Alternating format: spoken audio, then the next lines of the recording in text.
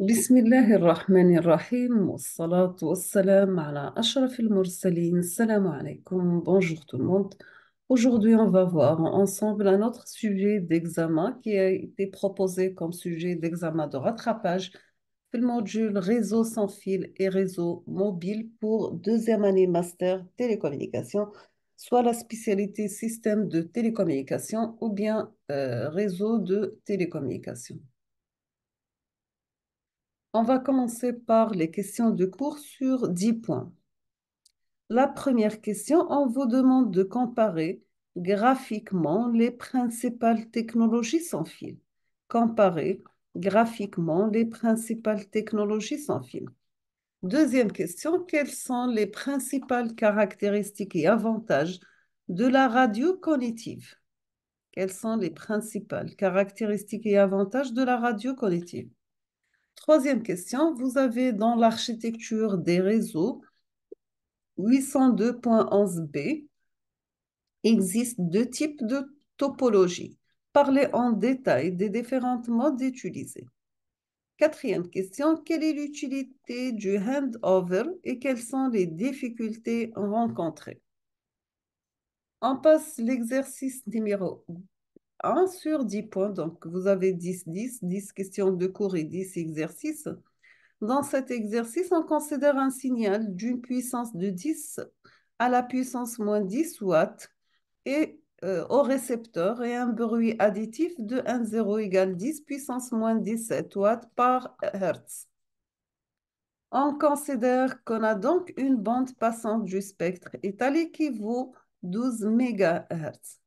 On vous demande de calculer le rapport signal sur bruit SNR du spectre étalé, sachant que SNR étalé égale à S sur 1,0 par WSE.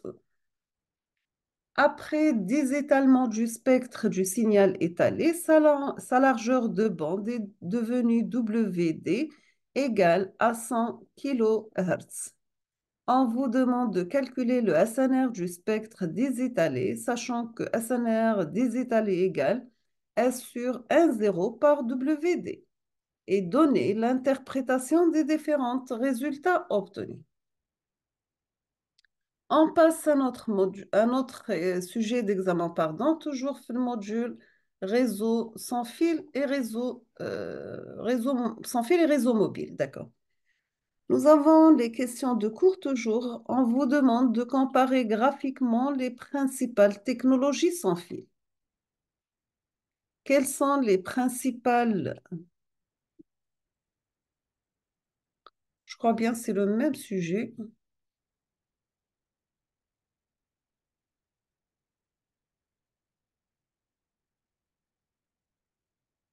Je crois que c'est le même sujet. On passe à notre.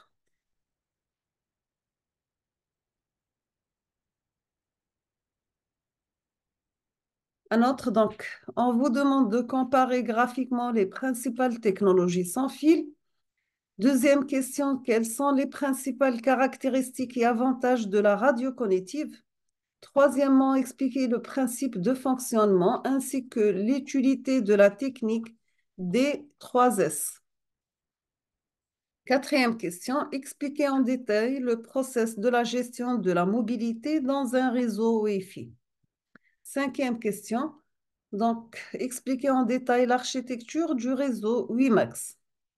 On passe l'exercice sur 10 points, donc c'est toujours le même exercice qui se répète. Donc, on considère un signal d'une puissance de 10 puissance moins 10 watts au récepteur et un bruit additif de 1,0 égale à 10 d'ordre moins 17 watts par Hertz.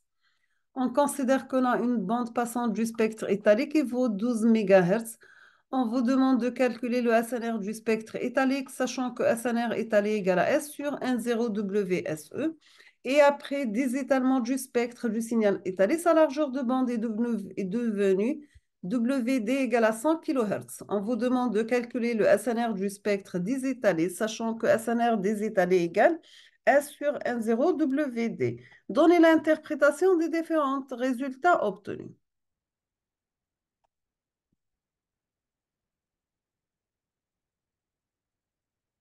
On passe la correction. Donc, Le rôle de l'alimentation électrique par câble Ethernet, c'est de faire passer une tension de 48 volts jusqu'à 13 watts de puissance électrique, voire plus, en plus des données de 100 mégabits par seconde jusqu'à 1 gigabit par seconde. Nous avons le type de réseau utilisé, c'est le réseau local sans fil, c'est le WLAN. Deuxièmement, l'utilité du handover est de permettre à une cellule de perségus,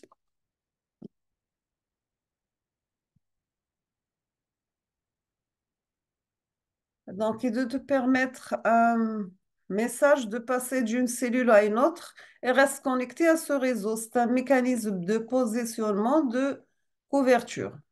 Pardon. Donc, l'utilité de handover est de permettre à un mobile de passer d'une cellule à une autre et rester connecté à ce réseau. C'est un mécanisme de positionnement de couverture. Les difficultés rencontrées sont le problème de qualité de service QoS lors du déploiement d'un réseau sans fil, la question numéro 3, et afin d'assurer la sécurité des personnes contre le rayonnement électromagnétique, nous avons que la puissance maximale d'émission qui peut être utilisée, elle est de 100 milliwatts. Quatrièmement, nous avons dans l'architecture du réseau 802.11b, existe deux types de topologies. Pour la 802.11b, nous avons le mode infrastructure et le mode sans infrastructure. Le mode infrastructure, nous avons le BCS, donc composé d'un point d'accès qui permet d'échanger les informations entre les stations, et le ESS, composé de plusieurs points d'accès qui est relié à travers un système de distribution. Maintenant, pour le mode ad hoc, passer les informations entre les stations sans point d'accès montagne direct. La cinquième question, les fonctionnalités assurées par les couches LLC et MAC. Nous avons LLC fait le lieu logique entre la couche MAC et la couche réseau et permet de définir le type de fonctionnalité du système de contrôle et le type de fonctionnalité de reprise du flux sur l'erreur. Pour le MAC, c'est similaire à la couche MAC d'antenne et permet de contrôler l'accès, contrôler l'erreur, gestion d'énergie, gestion de mobilité et la sécurité. L'avantage qui rend les réseaux métropoliens WMAN employés par les opérateurs de télécommunications est qu'ils permettent d'obtenir des débits de 70 MB par seconde sur un rayon de quelques kilomètres et qui permet de couvrir des zones rurales ou isolées. Septième question, les différentes architectures utilisées dans les réseaux WiMAX sont le LMDS, Local Multi-Point Distribution Service. C'est la technique d'accès large bande par onde radio. Et nous avons le MHDS, Multi-Channel Multi-Point Distribution Service pour les chaînes TV. La question numéro 8, la matrice inverse de transformée de Fourier discrète à partir de son expression algébrique. Donc, nous avons x de n égale la transformée de Fourier discrète de n qui est égale à 1 sur grand N. La somme pour k varie de 0 jusqu'à n moins 1 de xk par exponentielle moins g de pi nk. On va éliminer la somme et remplacer la somme par x1 égale à 1 sur grand N x de 0 plus x1 par exponentielle moins g de pi n sur grand N jusqu'à l'arrivée de xn moins 1 exponentielle moins g de pi n grand N moins 1 sur grand N. Donc, sachant que x de 0 égale, x1 égale, xn égale, etc., on obtient à la fin la forme suivante pour x de n.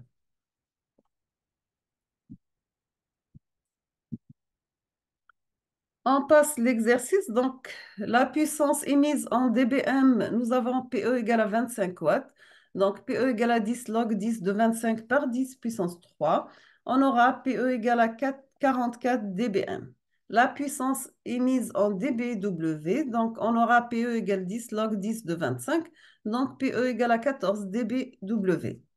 Deuxième question, la puissance reçue par les récepteurs situés à 350 mètres. Nous avons lambda est égal à C sur F, donc est égal à 3 par 10 puissance 8 sur 750 par 10 puissance 6. On aura lambda est égal à 0,4 mètres. عندنا GE égale à GR égale à 2,5. PR égale à PE par GE par GR est égal à la fin 2,28 par 10 puissance moins 6 dBm. Maintenant, si nous avons une distance de 25 km, on aura PR égale, dans ce cas, 4,46 par 10 puissance moins 10 dBm. Pour les pertes, nous avons pour une distance qui est égale à 350 m, la perte égale à 10 log 10 de PE sur PR, donc est égale à 72,85 dB. Pour une distance de 25 kg, nous avons la perte égale 109,94 dB. On termine avec les délais de transmission. Donc, nous avons pour D égale à 350 mètres, T égale à D sur V. On obtient qui est égal à 1,16 microsecondes. Pour une distance de 25 km, le temps égal à 83,3 microsecondes. Nous sommes arrivés à la fin de cette vidéo, donc je vous remercie infiniment pour votre attention.